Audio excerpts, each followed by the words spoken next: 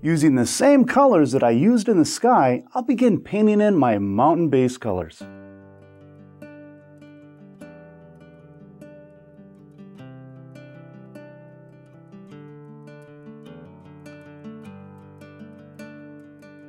I'll start with the most distant mountains, and I'll apply the paint just slightly darker in value than the sky.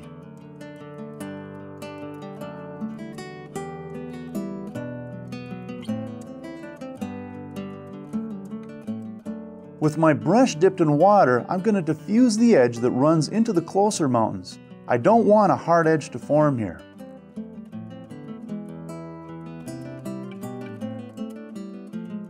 I'll carefully follow the upper edge while making sure that the lower edge of my painted area does not dry on me. I don't want a hard edge to form.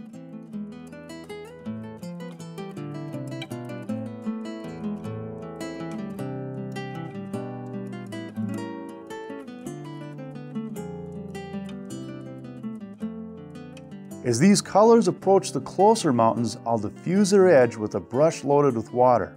Again, I don't want a hard edge to form here. I want to lose this edge into the closer mountains. Then I'll give it a dry.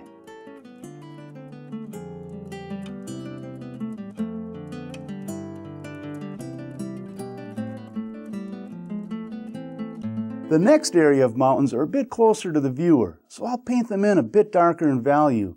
But again, I'll use the same colors that I used in the sky.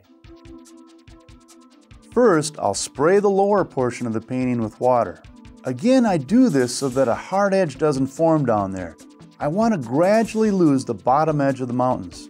With a larger flat brush, I'll do the same as the previous set of mountains, carefully following the top edge while making sure that the lower edge does not dry on me. You can see that this is a bit darker in value. Make certain that the previously painted mountains are completely dry. If they're not, you won't be able to get a nice crisp edge on this set of mountains.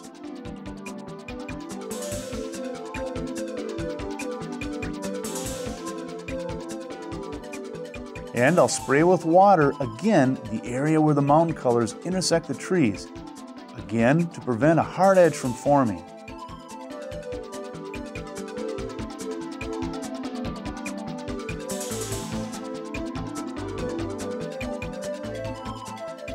I try and vary between these two colors so that the mountains do not end up being one solid boring color.